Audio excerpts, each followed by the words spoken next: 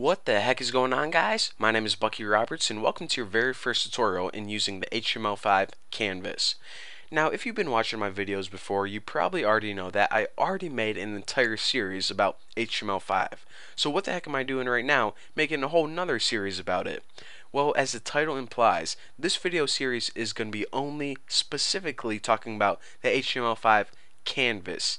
Now, the canvas in HTML5 is, in my opinion, the coolest part of HTML5, and that's because this is the area where you do all your cool drawing and interactivity and all your awesome animations take place. And if you want to make any games with HTML5, this is the area where you need to focus on. So that's why I want to take a whole mini series and dedicate it specifically to using the HTML5 canvas. Now, for those of you guys who have never, even heard of HTML5, I highly recommend watching my HTML5 tutorials first. They're on my website, thenewboston.org. Once you watch those, you're going to have a nice solid understanding of the language, and these tutorials are going to make a whole lot more sense to you. So don't jump right into these. Please watch my HTML5 tutorials first. Alright, so now that I wasted a minute of your lives already, let me go ahead and actually do something useful. Start coding and shut up. So what I did already is I basically made an HTML file and a JavaScript file. So obviously, if you ever watch HTML5 tutorials, the HTML file is where you're going to be putting all of your basic building blocks, and all your cool things, your interactivity and your animations, are going to be taking place in the JavaScript file. So they basically go hand in hand in creating a really cool, interactive, awesome web page. So before we get to the cool stuff, we go ahead and we have to make the basic building blocks first. So let me go ahead and do that. So go ahead and make a basic HTML file, and in it, first thing you need is your doc type, HTML, and then we need all of the boring tags, HTML, ending HTML, and we also need to do this for the head,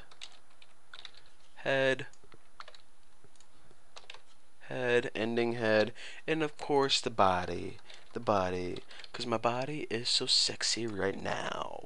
My body is my body, and coding at the same time, singing at the same time. Now we can go ahead and add a style tag. Now inside your head, the first thing you want to do is you want to add a style tag. So let me go ahead and add a style, and unlike the previous versions of XHTML, you don't need to specify that it's CSS, because CSS is the default in HTML5. So what's the first thing we want to do to our web page? Well, the first thing I want to do is I want to change the background color of it, because check this out. Go ahead, launch in Chrome. Oh, plain white. This looks pretty cool. Not if you could, not catch the sarcasm over there. So what I want to do, very first thing, is of course change the background color. So body, and let me just go ahead and make this gray. So background 999,999. This is, not dark gray, not light gray. So, well, basically gray. So now let me go ahead and, well, if I save this and show you guys, refresh it, we now have a cool gray background. Now the reason I want to make a gray background is because I want my canvas to be white, and of course if you have white on white, you can't really tell where the canvas starts and where the background, it pretty much looks cooler if they're contrasting each other. So that's why I want my website to be a different color. Alright, so the next thing we want to do is we want to set the properties for the canvas using canvas ID. So whenever we make the canvas element, of course, we need to go ahead and reference this ID. So the first thing I want to do is I just want to add a margin of 10 pixels and also a padding 10 pixels as well, just because it looks a little bit neater whenever we're drawing stuff. And now what I want to do is I want to specify the background of this to white. Now you're saying, alright, why do you need to do that? Because isn't it white by default? Well, actually, whenever you make a canvas in HTML5, it automatically inherits the parent element. And since the parent is, of course, the body, it would have a default background of gray.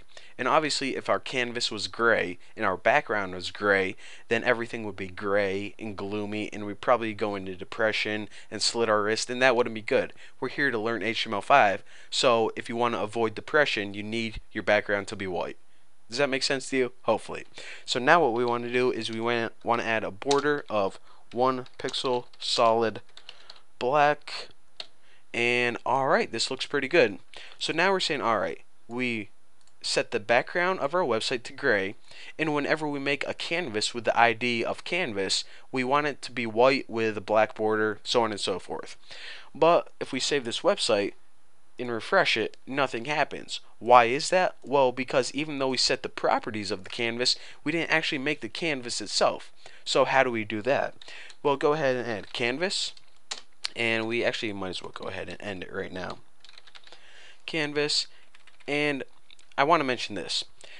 The newer browsers like Google Chrome and any updated browser can display HTML5 and can display the canvas. However, if someone like your mom has a really old computer and she didn't update her browsers for a long time, they're not going to know what the heck the canvas is just because the browser's outdated. So any browser that's outdated is going to be able to read the text in between this. So we'll just go ahead and write get a new browser with the exclamation point. So basically, like I said, if you have an updated browser that shows HTML5, you're just going to see the canvas and not the text. However, if you have an old browser, then we just want to leave them a little note, get a new frickin' browser. So the first thing I want to do in my canvas, which I just created, is I want to reference the ID canvas because that sets this canvas to inherit these properties, which we would like. So in order to do that, ID equals canvas. Now the next thing you want to do is you want to specify the size of your canvas. Now for my canvas, I just want the width to equal 600 pixels, and you just go ahead and write 600, not px or anything, and the height is equal to 300. Now you can actually make your canvas any size. The reason that I'm doing this is because, as you can see, whenever I launch it, it fits nicely in my screen recorder. So in this tutorial, obviously what we did is we basically just made a blank canvas on the screen. Pretty freaking cool, but I told you guys that this thing was like interactive and cool, and right now we just made a white box. Not that cool. So we're going to be saving cool stuff for the next tutorial, but for now, thank you guys for watching. Don't forget to subscribe, and I'll see you guys in the next video.